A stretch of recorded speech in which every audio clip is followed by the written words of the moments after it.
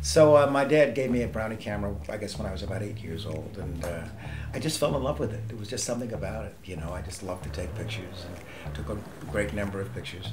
I started to enter a lot of photography competitions. I won first, second, and third in all the categories, which led to a show at the Kodak Exhibition Center. And it was during that show that I met Arthur Rothstein, who was the director of photography for Look magazine. So Arthur said, gee, you know, maybe you can come help me, you know, learn how to do a story a little bit, load my cameras, watch what I do. And I said, great, and I assisted him a couple of times. And then when the funeral, the Kennedy funeral happened, he said, gee, come down and help, and I did, and I worked my way up to St. Matthew's Church and climbed up on some stuff and was able to make that picture of John saluting the coffin.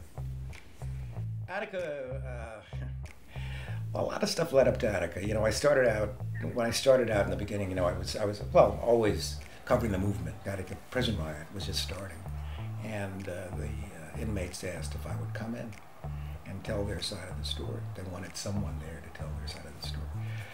And so I was lucky enough to get inside the prison. I did a story, went to Philadelphia, Mississippi, to cover the story about the civil rights workers that got killed. And a buddy of mine said to me, hey, Johnny, you know, I think you should get yourself a gas mask.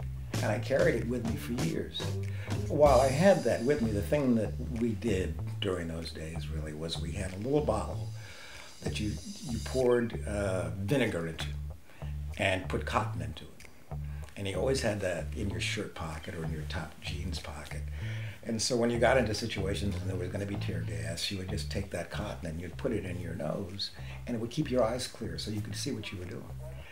I guess I started to take some pictures of Muhammad Ali when he fought Sonny Liston for the second time. And Sonny Liston was a gruff kind of thug, you know, of a heavyweight champion, but he was a very inarticulate guy, but he had this, he said this great thing about Muhammad Ali.